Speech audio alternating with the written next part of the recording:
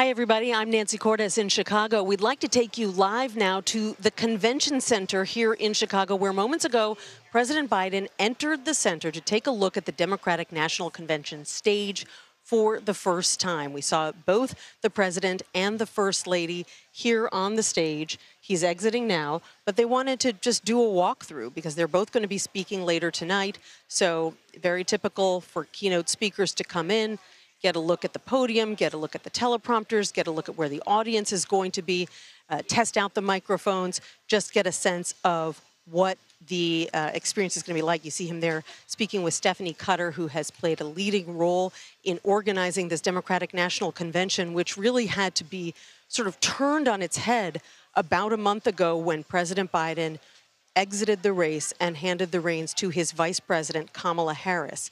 Initially, as the nominee, he would have spoken on night 4 of this convention, but now he's kicking things off here tonight on night 1. Along with the president and the first lady, we've also seen James Taylor doing a sound check earlier today here in the arena, and country singer Mickey Guyton as well. So there's the president taking a look, getting comfortable.